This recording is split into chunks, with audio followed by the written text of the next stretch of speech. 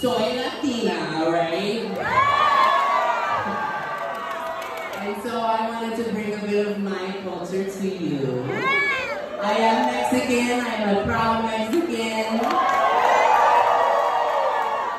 And I'm so proud to be part of the Latin community, to be Latinx, Latina, a little spicy. So you guys, thank you so much. I never usually get to do ballads, but I was in this beautiful venue with all this beautiful gente.